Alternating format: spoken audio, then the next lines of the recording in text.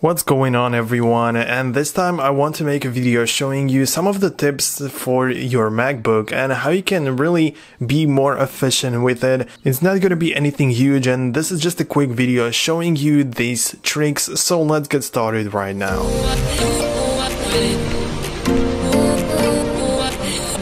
Okay, so the first thing is actually very useful because it may happen that you have multiple windows open from the very same application. For example, you are using Google Chrome and you have two windows, and one option to switch between them is to move them around. Click on this one and then move it around once again and click on this one once again, or swipe up using your three fingers and simply click on this one and then click on this one once again. But there is actually a quicker way around, so all you have to do is to click on Command and this slash key or whatever that is, and it will simply switch between the open windows on Mac and on this desktop. Of course, it's not going to go to the previous desktop. You can see that I have multiple of them, and it just simply stays on this one, but it allows you to switch between them. It just makes it appear at the top. It works even if you have more windows than just this one, so it's really easy, but it's really effective. But it doesn't only work in Chrome, it works, for example, in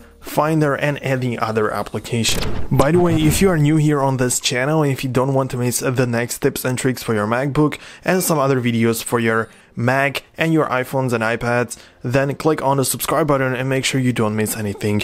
And other thing I want to say is that if you are seeing this video and these news seem that are outdated, that's because they are, and I'm making this video today, but I have no idea when exactly it's going to be published, so just keep that in mind. Okay, so the next thing or the next tip is actually very interesting as well, and it just gives you a lot more control over your MacBook and the things like brightness and the volume and also the brightness of your backlit keyboard. So usually if you tap on these buttons, you have the option to go one tile forward or backwards, which is great. But if you would like to go even further and actually control it by 1/4 of that tile, it's totally possible. So what you have to do is simply not click on these buttons normally, but click on the option, shift, and then on this button.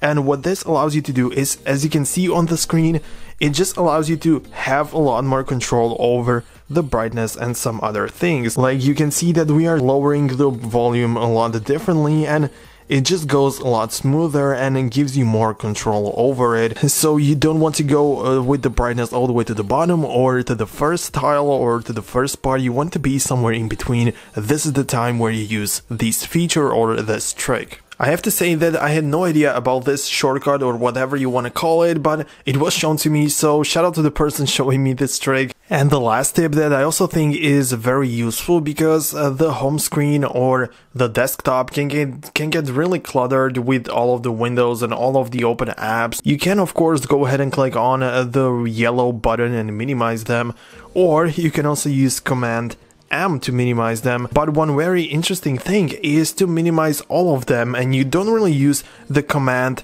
and M, you use Command Option M, which is also a way, and this shows you that it's very easy to do and it's very easy to minimize all of the windows at once. So this would be it. I want to say thank you very much for watching.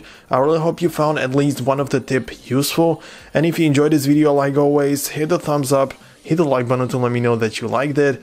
For more content like this, you know what you are supposed to do. Click on the button which says subscribe, and make sure we see each other in the next video as well. Peace out, guys. Have a nice day.